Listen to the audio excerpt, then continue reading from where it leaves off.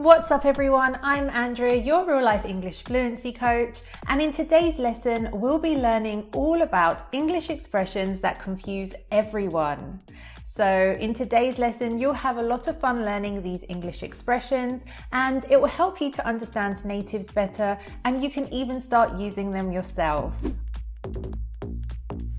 In case you're new here, we are here to guide you beyond the classroom to live, learn and speak English in the real world. So be sure to hit that subscribe button and the bell down below so that you don't miss a single one of our new lessons. In the first part of this lesson, we'll go over a few funny and confusing general English expressions. Then we'll focus on expressions you'll only hear in British English. Okay, so we're going to dive straight into the lesson and start learning these expressions. And the first one is chin wag. So this is a really funny one, and basically this means to have a chat. So instead of saying, oh, I was chatting to my friend the other day, some people might say, oh, we were having a good old chin wag. And I guess this comes from your chin is obviously this part of your face. And as you are talking, as you are chatting more, it does tend to move a lot. And another way of saying that is wag. So it's like your chin is moving a lot when you're talking. We would use wag to describe the way that a dog's tail wags, for example. So when a dog wags its tail, it's moving like this. So if you think of it this way, it's not one of the most confusing ones, but definitely if you're hearing it for the first time, it might sound a bit strange, but natives do use this one a lot. So you might hear them say, oh, I was having a good old chin wag with this person the other day, or how about we meet and have a good old chin wag? Okay, so the next expression is full of beans. And no, this doesn't mean that someone ate lots of beans for their lunch or their dinner. What it means is someone has a lot of energy and they are very lively or excited. So it can also mean that they have a lot of good spirits, so they're feeling really happy, really energetic and full of life. You will often hear natives use this expression when referring to children as well. So those moments where children have a lot of energy and are running around, you might say, oh, they're full of beans today. And that just means that they are very lively, they have a lot of energy. Okay, so the next one is the opposite. It could mean that you are in low spirits, so you're not feeling very well, you're feeling a little bit sick or unwell, and this expression is under the weather.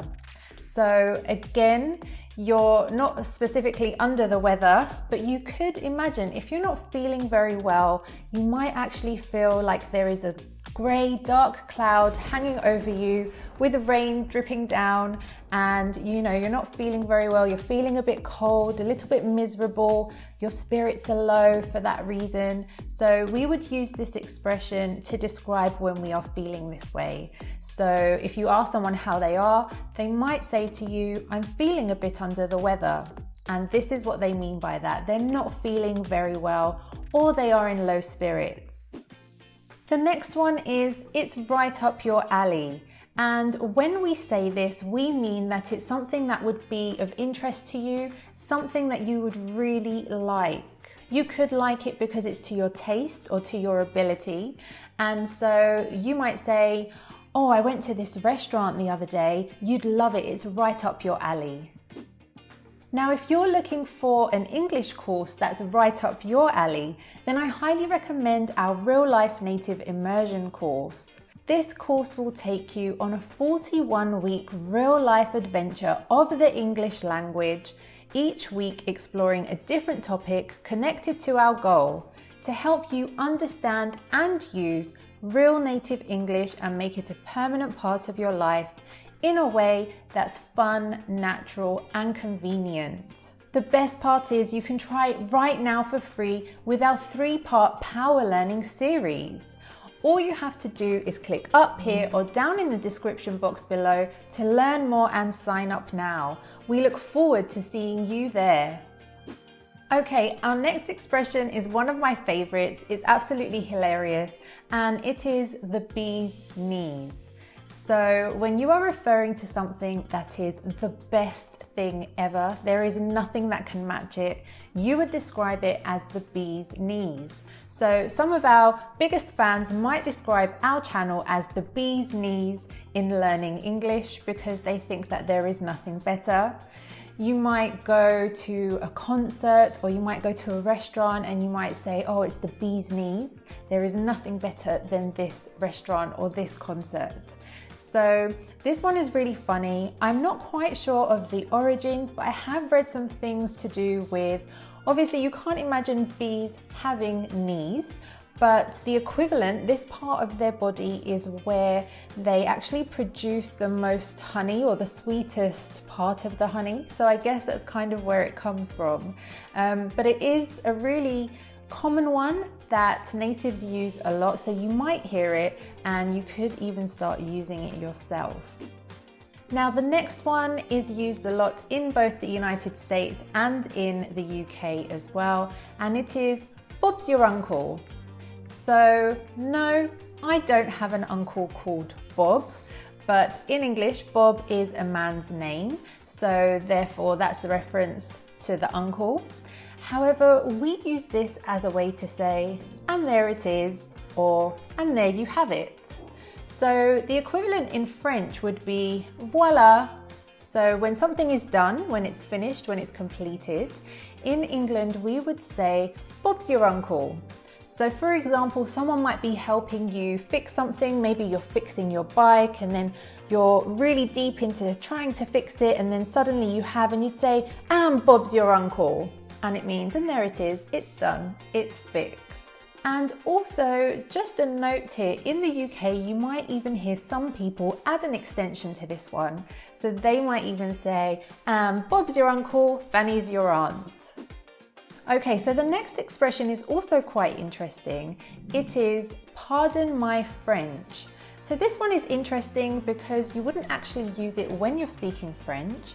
You would use it when you have suddenly said a swear word or a curse word.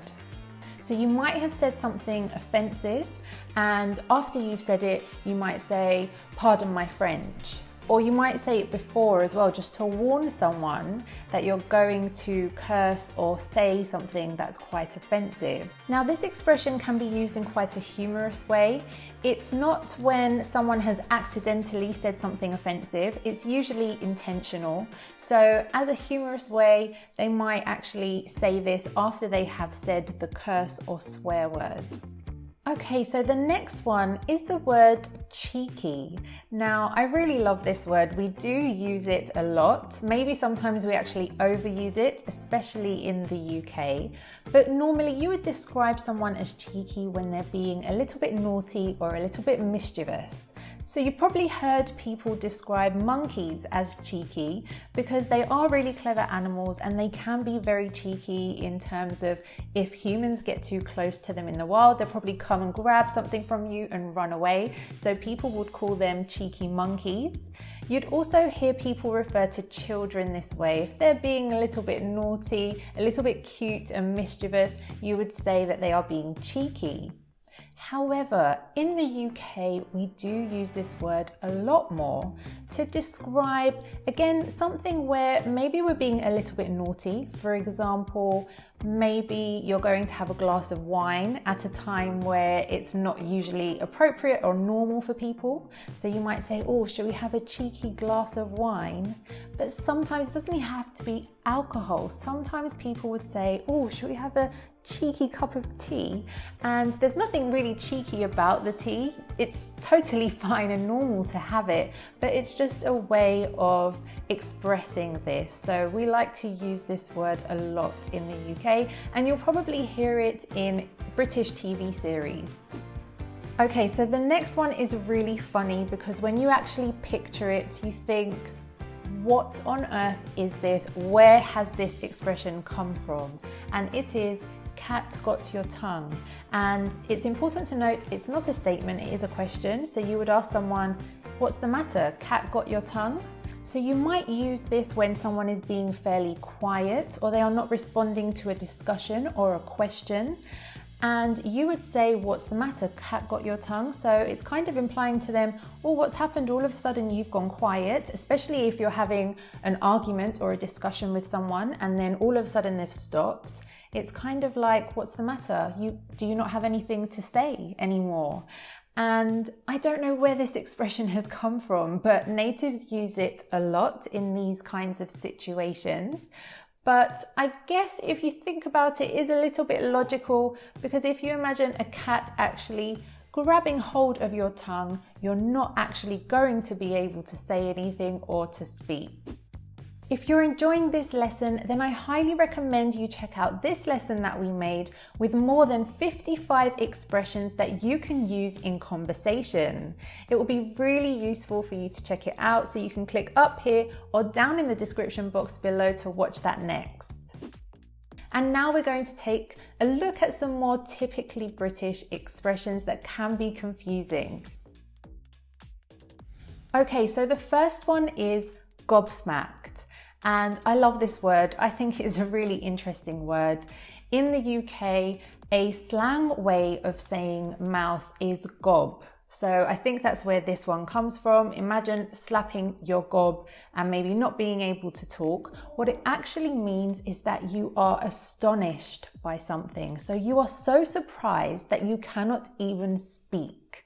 So you might be experiencing something that makes you gobsmacked, that you cannot even speak in that moment. You are just so surprised and so astounded by it.